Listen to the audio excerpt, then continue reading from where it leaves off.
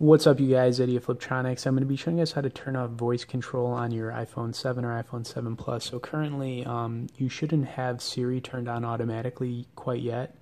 Whenever you hold down the home button, you're going to get the voice control option that'll currently come up, right? So if you want to turn this off, all you guys got to do is go into your settings. You want to click on Siri, and then you want to enable Siri. You should get a little prompt that'll come up. Just click OK. Now when you hold down on the home button, voice control will be gone, and now Siri will be enabled. So this is one way to get rid of having just the voice control feature on your iPhone, if that's what you were looking to do. Anyways, if you want to turn it back off, you just go back off, and then you could put voice control back on. Anyways, you guys, it's really that easy. You just got to enable Siri if it's already not.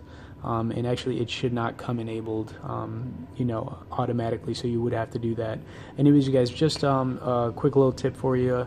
I would appreciate if you guys liked this video, shared it. As always, stay tuned for more, and be sure to subscribe to our channel.